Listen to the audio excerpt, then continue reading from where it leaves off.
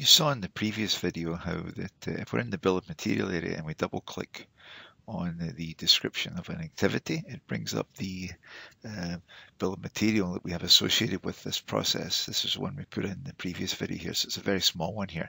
And now we're going to talk about importing from file.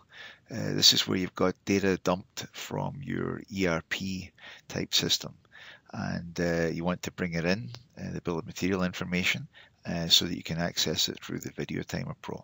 Now we're actually going to switch over to the video that we made for the balancing area, because the importation of the data is exactly the same. So we'll now switch screens here, and then we'll go from that particular point.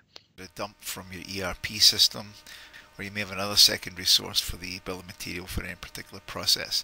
So instead of entering them manually here, we're going to import from a file here. Now just one thing, when you do the add here, you'll see that it comes up with the specific requirements: part description, part number, the quantity, unit of measure, unit cost. These are the information we're going to do if we add a particular part here. And what we've got down here is we have an Excel sheet, and this has the information we're looking for here. And this is actually, to give credit, this is a company called Arena Solutions, and they've got a website that talks about bill of materials and so forth. They give you an example. You can download this example if you wish from the Arena Solutions sites here as well.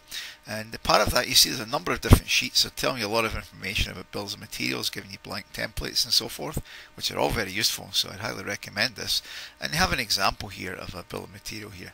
And what we're going to do is we're going to import this data. But you can see they've got a lot of information on here that we may or may not use. In fact, we can't use all this. We don't have all these fields for a different phase of production and so forth. There are certain fields that we are looking for.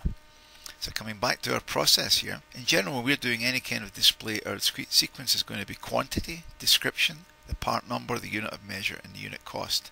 Now if you imagine these as references, the quantity would be our number 1 field, the description would be number 2, the part number 3, the unit of measure number 4, and the unit cost would be number 5 here.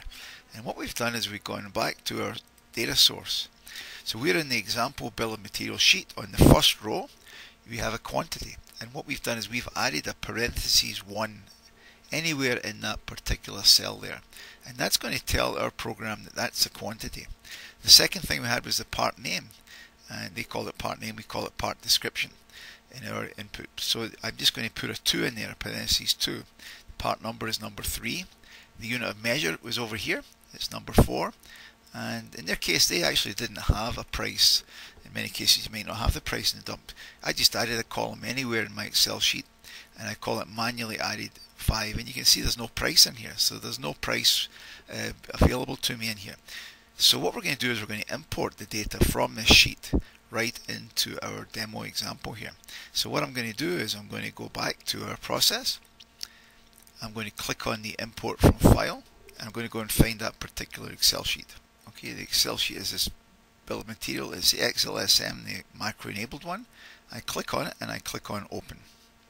It's going to present all of the sheets that were in the Excel sheet, because obviously you might have a selection of sheets and you want to pick the right one here.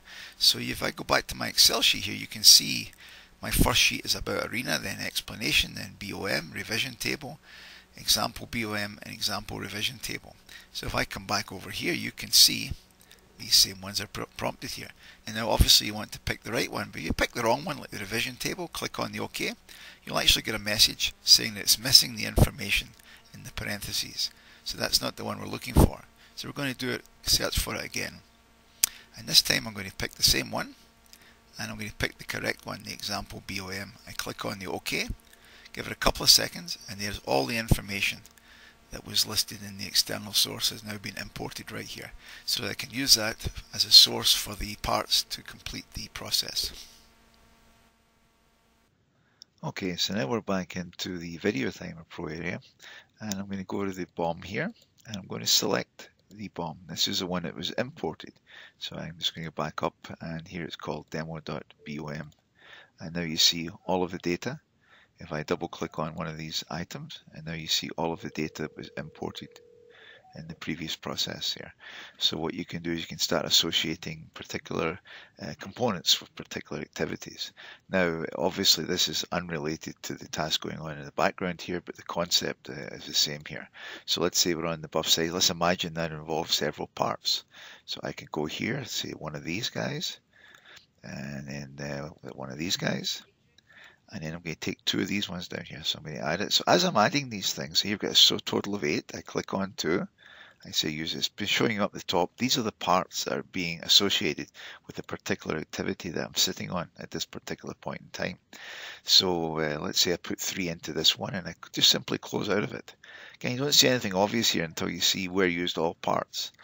And this is going to show you where they are. And then you click on the users analysis and you'll see that for each step, it's associating each of the 3 components that we selected there. As you can see, component 1, component 2, component 3, and it's showing you how many times they're being used and every step here. Right, so that's showing up directly in here. Let's say the buff bottom, so this one's got 3, it's going to have 2. So I do the same thing, I double click on it, I pick 2 items here. So let's say I go and pick this one, and I want 2 more of these ones. I'm going to say I need 2 of these, and I click on this and put it in. And so I've only got 2 of those guys.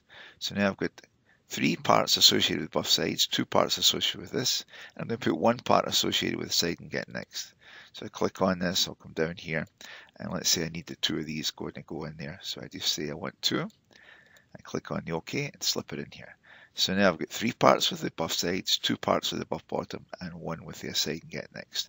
If I go to the users analysis here, you can see these are the different parts showing you here. So those are the 3 there.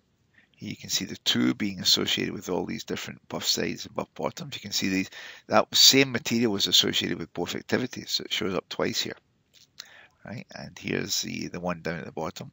There should be 1 part associated with the, this is the circuit board, the last one I put it. So it's documenting every one of my selections here. Now the nice thing is, of course, when you go back over here, and let's say we were to pass this over to our preview area here. So I just click on the preview, give it a few seconds, and now it's inside my balance area. Now if I go to the bill of material, you can see all of these are identified with colors. There you can see the buff sides has a 3, the buff bottom has a 2, and the aside and get next has a 1 for all of these individual activities here. If you happen to go to your summary item here, and we go to the line balancing from here, this time you're going to get it summarized into 1. And again, if I go here, I go to my bill of materials. Here you can see my 3 items, my 2 items, and my 1 item. And of course, the inspection doesn't have anything associated with it in this example here. So you can see whatever is created inside of the video time study in terms of the bill of material is passed into the, if I go back to the flowchart here to show you, if you add bill of materials into the video time study area, it will be passed into the process analysis here as well as part of the process, which is really nice in terms of pushing all the data all the way through to your standard work area here.